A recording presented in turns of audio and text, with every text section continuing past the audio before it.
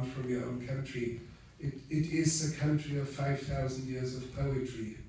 There's no other country in the world that has such an intense nexus with poetry. And I experienced it physically when I landed in Tehran airport. It takes you almost an hour to wind down to downtown, and the taxi driver, who spoke 10 words of English, asked me whether he could recite some poems for me. He turned off his radio, and I said, yes sir, please, and he would recite for 1 hour in Farsi with a wonderful booming voice, Hafiz, Omar Khayyam, Ferdowsi, but in a language that I couldn't understand, and I thought, man, this is significant.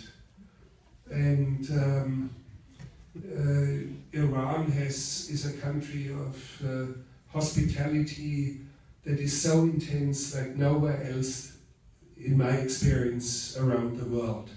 So it has so many wonderful sides, and Iranians, many Iranians believe that 5,000 years of high culture does not necessarily mean that Islam is going to last forever.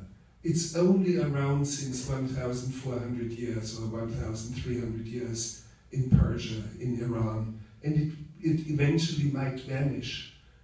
And Iranians have this attitude because 4,000 years before there was already high culture in poetry and architecture and wonderful things. So I would be the last one to be in the attitude of Iran bashing.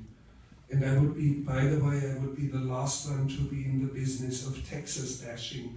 I like Texas. It would seem that the